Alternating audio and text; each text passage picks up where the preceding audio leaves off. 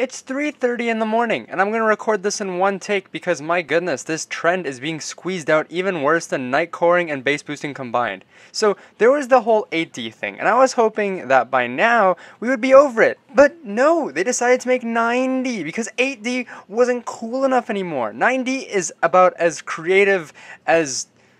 It's not. So what the heck even is 9D? 9D is 8D, but now they've discovered that songs can have stems. Whoa! Basically at this point they're taking a song and separating the acapella from the actual track. So now the acapella rotates around in different directions from the actual track. If any of you have been following my channel, I actually uploaded a video a while back on the concept of possible 8D mashups where I already did this, but I didn't title it as 9D because that's actually dumb. The main channel who has been pioneering this whole concept of 9D is by the name of Shake, it seems, and looking at their about section, they don't even go into that much detail but say that 8D and 9D are so unique and different from each other. It's not! They're all under the same, phrasing. If you wanted to have the correct terminology, it's not 8D, it's a 5.1 stereo mixdown. I'm going to try to make this as simple as possible, and if I'm incorrect in some areas, I'm sorry. In most movie theaters, a lot of movies are mixed where there's 5 speakers, one in each corner of the room and one in the center right in front of you, where is usually the vocals that are come out. In different programs such as Pro Tools,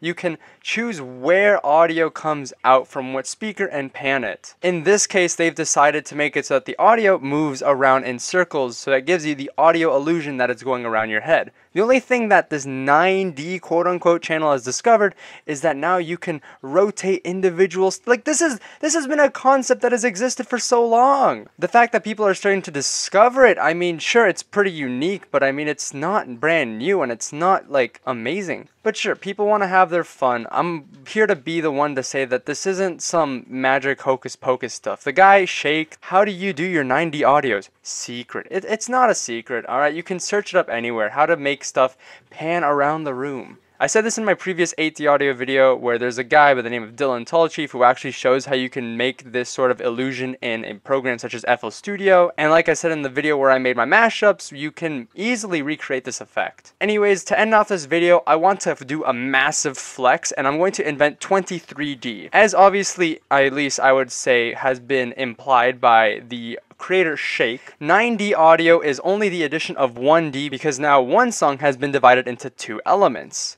Like I've mentioned, this channel has only discovered stems. Luckily, as an avid collector of numerous stems, the popular track Botneck and Icy Monster's Deeper Love comes with 13 stems that you can download from a remix package. I am going to terribly mix these stems together and make them all spin around your head. Whether you like it or not, this is probably not going to sound well, but it's going to be the biggest flex of all time. So I hope you guys enjoy my take on 23D audio.